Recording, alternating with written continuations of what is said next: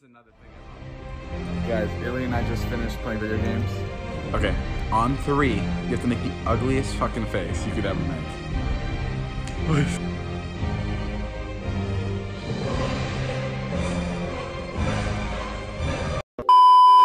Hey guys, it's Sine and welcome back. Today we're going to be talking about David Dobrik being racist and Miss Danielle Cohn getting body shamed. I can't start this video without addressing a serious topic first. I think by now we're all aware of the racial injustices happening in America today. I will be linking sites in the description box and the comment section where you can sign petitions and donate. Please remember that Black Lives Matter, and now let's get into the tea. Y'all.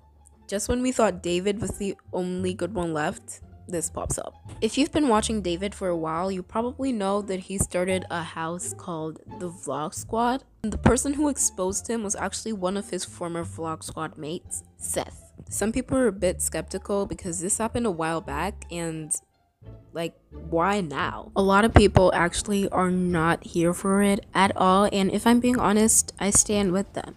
It's like now that the BLM movement is getting the recognition it deserves, he wants to profit from that and he wants to get clout from that. Here's what some people had to say about this.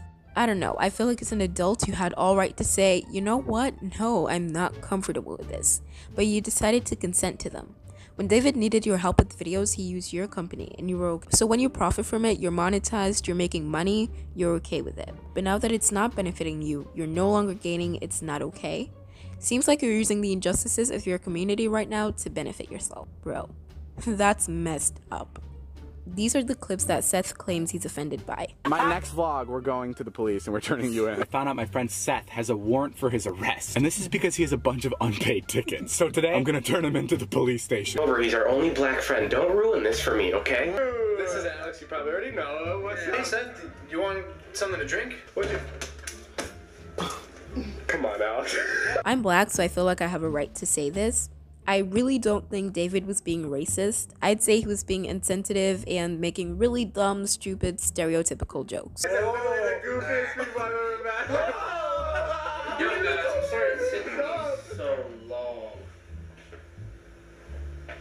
Okay, this is low-key blackface and it's disgusting. And once you're done playing the role, you get trashed, and then they find someone else to play that same role. Because there's always a black person who's down to play the coon. Some people do agree with him, and this is what I could find on Black Twitter. David Dobrik, racist or not, needs to stop staying quiet when people call him out on his problematic until he's decided it's blown over. Then he can continue getting 10 million views per video. Straight white male privilege at its finest. People love excusing David Dobrik's racist behavior because he's a DACA recipient. He's a white, rich man. I'm pretty sure homeboy will be okay. Not David Dobrik being racist. Bro, come on. Yeah, people were not here for it. Anyway, now let's get into the problematic Miss Danielle. A while back, Danielle went to Miami to shoot a music video. Quarantine has left the chat. Of course, Danielle posted a ton of pictures. Yeah, some people were not too nice. No Photoshop? Don't get me wrong, Danny, you've gained a lot of weight. You're still pretty though. Do some exercises. Danielle replied with this comment. The amount of rumors and body shaming I'm getting right now is ridiculous. I admit I have gained weight, but I'm happy in my own skin. I don't need to be reminded every day of my weight.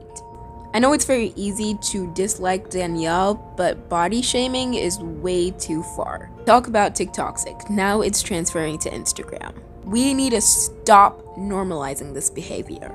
Anyway, that is all the tea there is to spill for today. Just a reminder, you can still donate to George Floyd's GoFundMe. This is the only legal page available. You can also sign his petition. All the links will be in the description box. If you can't do any of those things, you can definitely watch a YouTube video right here. Watch all the ads through and the ad revenue will be turned into money, which will be given to families of victims of police brutality. Please help out in any way that you can. It is very much appreciated.